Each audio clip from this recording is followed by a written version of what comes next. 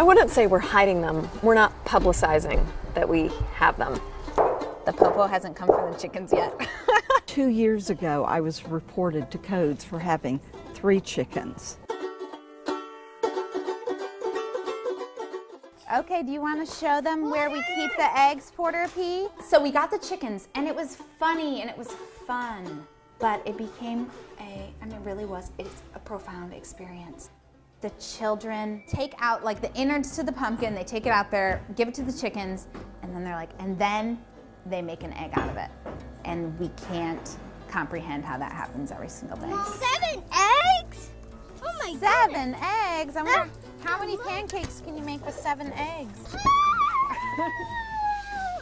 I am worried that someone will cite us. In the beginning, I wasn't so worried about it, but now that Porter has become the manager of the chicken coop, I am concerned because I don't know what will happen to him when, if someone came to get them, what that would mean. It'd be like someone coming and taking your dog. Do you love the chickens? Do you want to tell them which one is your favorite chicken?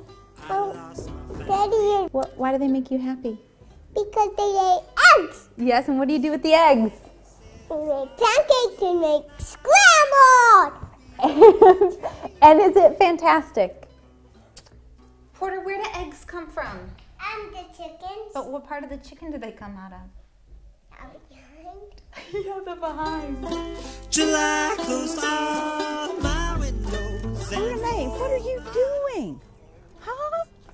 What are you doing? Where is Odom? There. The girls have gotten out. You get a citation, you have a certain amount of days in which they have to go away. So they did. They went 1 block over and 5 houses down to Deanna and Matt's house with their chickens. And then I put up the lattice work. I built the privacy fence. I don't want to bother other people, and I don't want people bothering me. I mean, unless I was doing something really, really bad. You know, I would want to be reported. If I was mistreating them, I would want to be reported. So why is it illegal here? This is my assumption. Everyone in Nashville had chickens, and back in the 60s, they didn't want Nashville to be country or seen as country or hick. So it was passed that chickens or farm animals were illegal in Nashville.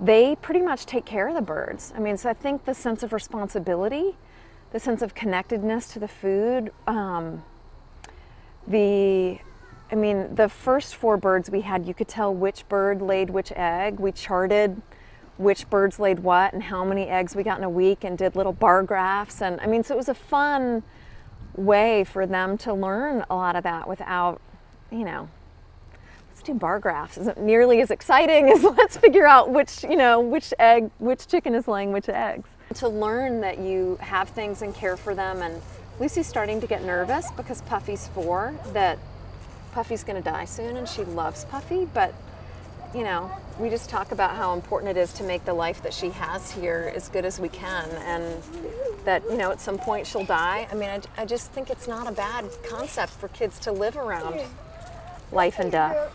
So I think everybody used to have chickens in their backyard. Yeah, apparently the government used to encourage people to have chickens. Well, the USDA had a huge advertising campaign that it was your patriotic duty to have chickens.